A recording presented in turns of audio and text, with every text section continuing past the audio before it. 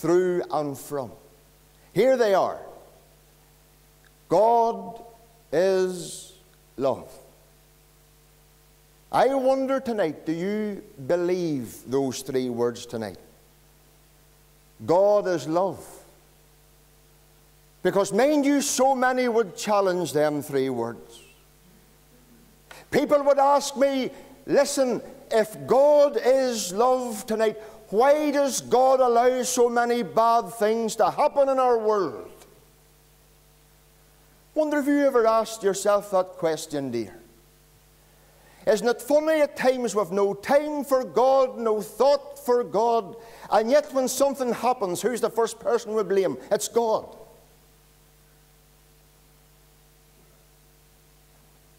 Why do bad things happen, friends?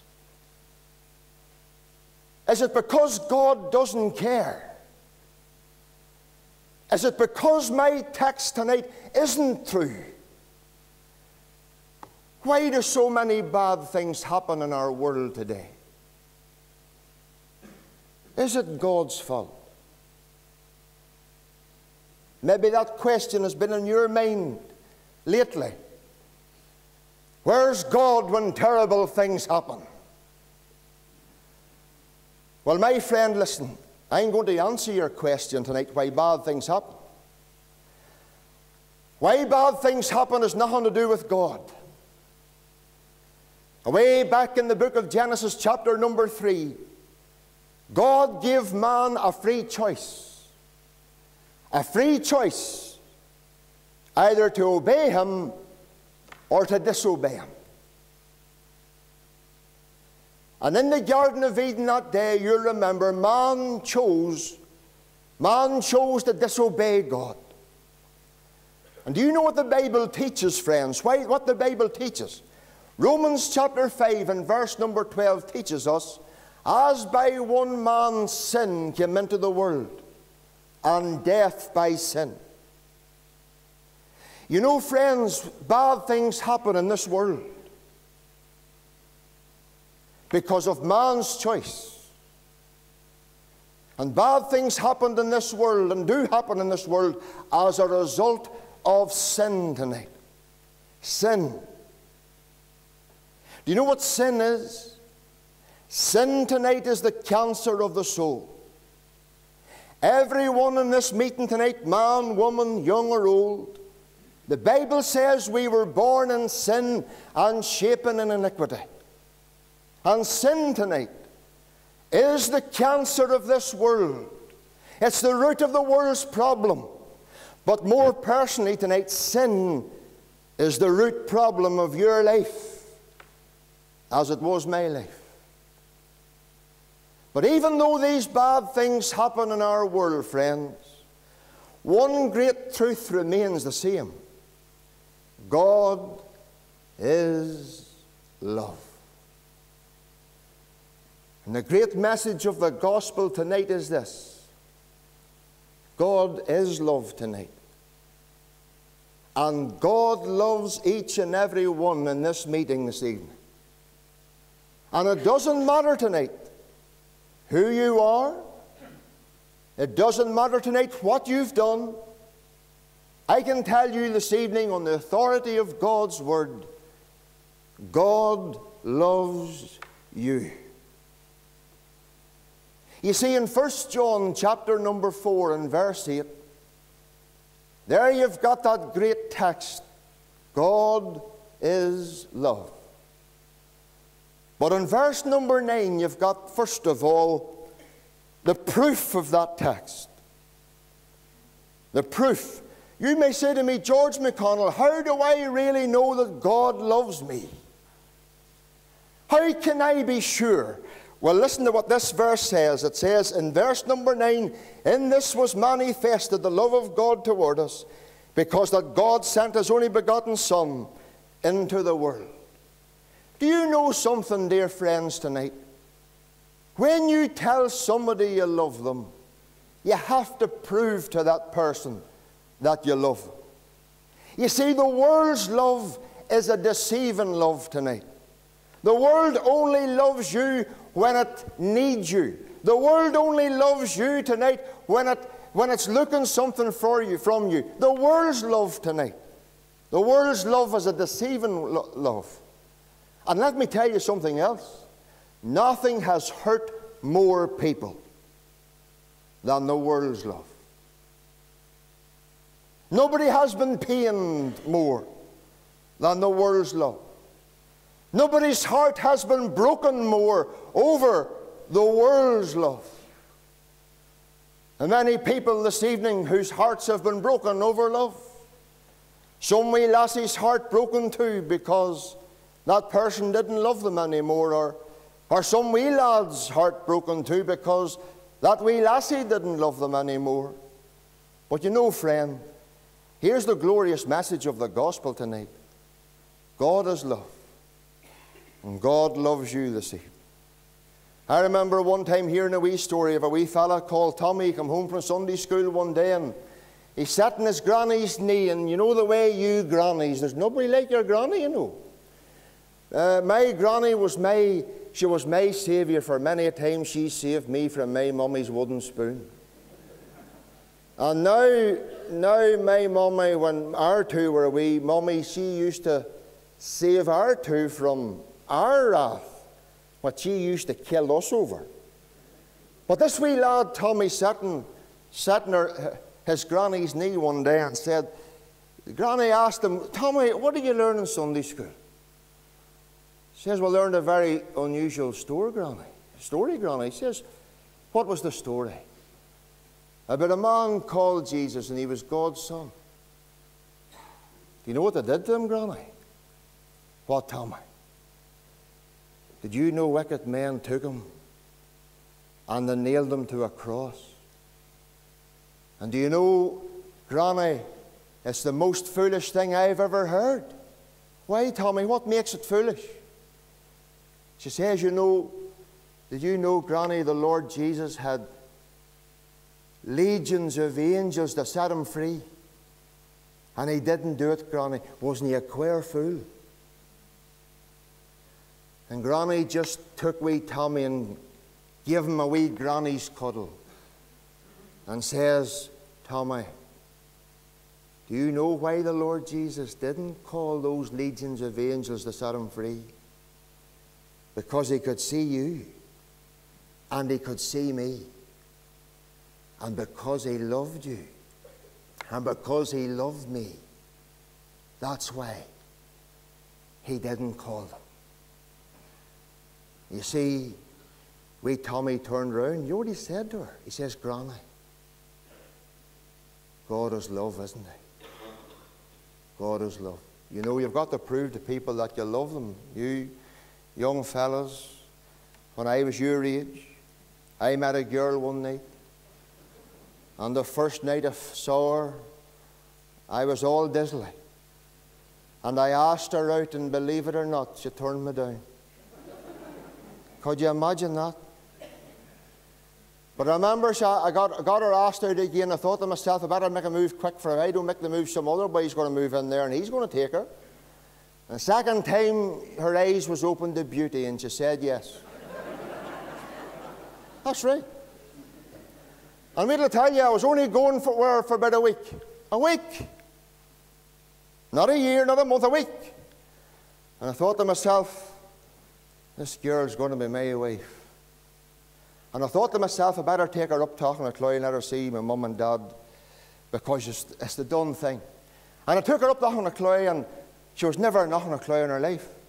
And I took her up to Auchnacloy anyway, and I took her for a romantic walk around the main street. You know, hand in hand business. And I took her for a real romantic walk. Do you know where I took her? I took her down the graveyard behind our church. It's great scenery. Oh, do you see when you're behind the graveyard in our church, you're looking over the hills and the valleys of County Monaghan. And I walked her down the path. It's a steep path, and I remember pausing and stopping. And I said to her, do you see that wee greeny, grassy area over there? I do, she said. She said, that's our wee plot. And she says, what do you mean that's That's your wee plot. Well, I says, well, whenever life's over, that's where our burying ground is. And she says, what are you showing me that for? He says, well, when all of this is me dipping the water just to see what way it worked. So say, well, when life's over for you and for me, how do you fancy lying where I was?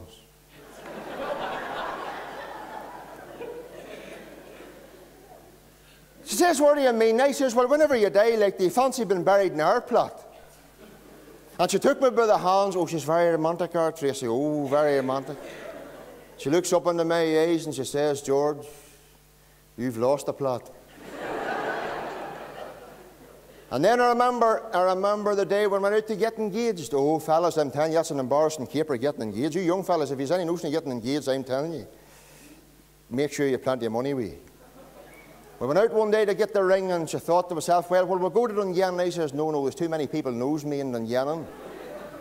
We'll go to Lisburn. I went to Lisburn and went to this wee jeweller's shop, you know, and I went up to the counter first of all. It's a nerve-wracking experience. And I went up to the counter and, yes, what can I do for you? And I looked at her and she looked up at me, and both of us burst out laughing. And we ran out of the jeweller's shop. And she says to me, if you love me, you'll go back in there. I says, Tracy, I do love you, but not that much. We'll go to the next wee jeweller's. But anyway, to cut the long story short, she saw the ring in the window. 3D row 3. You never forget them things. And we went in, and do you know the way they bring you into this wee private corner, this wee place, and this velvet curtain, it was like going into the holiest of holies. And they sat Tracy down in the chair, and this tray of rings, and she was into it like a dive bomber, just like a pigeon, and onto the finger, and put them all over the black background. No, oh, she says, oh, that's just my ring. Oh, yes, what do you think? And the wee jewellery man here saying, oh, it's lovely. Oh, it's just no other ring would suit her. She says, what do you think, George? He says, it's a beautiful ring, but mind you, there's a beautiful price stuck to it. You know what he said to me? You know what he said to me? He says, if you really love that girl, if you really love her, you'll pay any price for that ring. Well, so I did. So I did. Never recovered from it since. But let me tell you this tonight. How you prove you love someone is what you give them. But I want to prove to you tonight how much God loves you. For God gave everything. God gave His Son to be crucified to an old rugged cross. And God allowed soldiers to drive nails through His hands and feet. And God allowed those men to mock Him and to scorn Him. And that's how much God loves you tonight, friends. Not one in this meeting can deny the fact that God is love, because He gave His Son to the cross. Tell me this, could you give your son for anybody? I have only one son myself, and I've only one young lassie, and I wouldn't give any of them up for any of us. But God gave His Son up to that old rugged cross. Because you see, sin is taking you to hell. And you're perishing tonight in your sin. But God doesn't want to see you perish. God wants to see you in heaven. But there's only one way to heaven, and only one price could be paid. And that's by giving His Son to die on that old rugged cross. I'm sure we'll love that old hymn. On a hill far away stood an old rugged cross, the emblem of suffering and shame. 'Twas on that old cross where the dearest and best for a world of lost sinners was slain. My dear friend tonight, God loves you so much that He gave His Son to suffer, to bleed, and to die on that old rugged cross, because there is no other way into heaven. Being good will never get you into heaven. Going to church will never get you into heaven. There's only one way into heaven tonight, and that's through the Lord Jesus Christ. I think it's about time we got back to the Bible. And the Bible teaches us tonight, neither is there salvation in any other. For there is none other name under heaven given amongst men whereby we must be saved.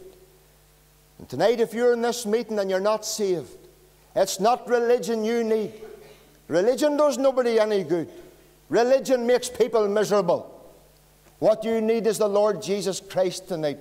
The Lord Jesus is not a religion. The Lord Jesus is a reality. He's a reality. But you know, friend, tonight, here's the power of my text, because it goes on to say that we might live through him. You know, friend, that's the message tonight.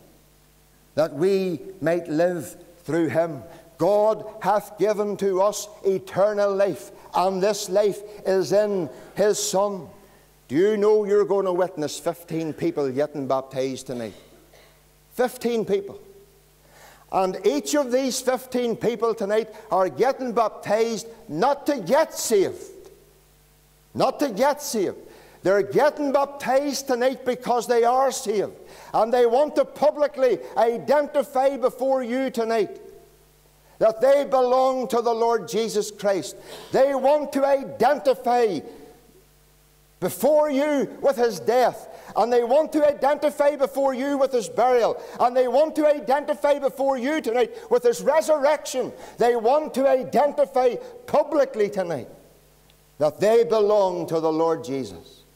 And each of these 15 people baptized tonight, they're going to heaven. Because each and every one of them had a soul-saving, life-changing encounter with the Lord Jesus Christ. Oh, I tell you, friend, there's nothing like knowing the Lord Jesus Christ tonight. There's nothing like it. People today are looking for life. You're looking for life tonight. You're looking for happiness tonight. You're looking for satisfaction tonight. I'm telling you, you'll find it nowhere apart from the Lord Jesus. I came to Jesus as I was, weary, worn, and sad. I found in him a resting place, and he has made me glad. Almost 32 years I have known him. Do you want to know something? I'm telling you, he's satisfied. I thought life was in a bottle. I wasn't an alcoholic or a drunkard. I went to discos and I went to dances and acted the idiot and was the idiot. Thought this was life. But do you know, one night sitting in a pub, not sitting in a church, sitting in a pub, I didn't know it at the time, but God spoke to me. And I never felt as empty. And I never felt as depressed in my whole life until the night I came and put my faith in the Lord Jesus Christ. Oh, I came to Jesus as I was, weary, worn, and sad. But I found in him, like the 15 that's getting baptized, I found in him a resting place. And he has made me glad. See, that's the power of this text tonight. That we might live through him. Tell me this tonight. Do you want to go to heaven? Do you want to know tonight all is well with your soul? Sure, not one of us in this meeting tonight knows when we're going to die. And you need to be ready. For the Bible says, prepare to meet thy God. And I'll tell you nothing, none of us knows when the Lord Jesus is going to return. And if he was to return tonight, every born-again Christian is suddenly going to disappear from planet Earth and go into heaven, and you're going to be left behind, never to be saved. This is why, friend, the old message still rings out tonight. Seek ye the Lord while he may be found. Call upon him while he is near. Then I want to talk about the peril of that text, because you know what the Lord Jesus says. And I hope tonight this is not for anybody in this meeting tonight. The Lord Jesus says, but ye will not come, that ye might have life. Friend, I hope that's not you tonight. I hope you will come. Because do you know the Lord Jesus Christ, what he said? He says, I am come that they might have life, and they might have it more abundant. Let me tell you, there's life in the Lord Jesus tonight. There's abundant life. There's eternal life. And you can know that life tonight. You too can know that peace tonight. You too can know that assurance that you're going to heaven tonight if you would come to the Lord Jesus Christ and trust Him as your personal Savior. You may say to me, but George, hold on a minute. How do I come? How do I come to the Lord Jesus? Well, I'll tell you how you come. It's how you must come. You just come the way you are. You know, friend, when you come the way you are, the Lord Jesus makes us promise, him that cometh to me, I will in no ways cast out. The cross was for you, my friend. His blood was shed for your sins, my friend. Friend, don't let it stop there. I don't want you just to be my friend tonight. I want you to be my brother. And I want you to be my sister in the blessed Lord Jesus. Whom to know is to know life eternal. Will you come tonight? Make him yours. And trust the Savior. Because he alone can, he alone must, he alone will save. For not one of us in this meeting, not one in this row here, and not one in this middle row, or not one over here, knows when we're going to die. And the most important thing you need to know is to know Christ as your Lord and as your Savior. And I trust you'll know him this evening. May God bless his word to our hearts this evening. And we're going to sing our closing.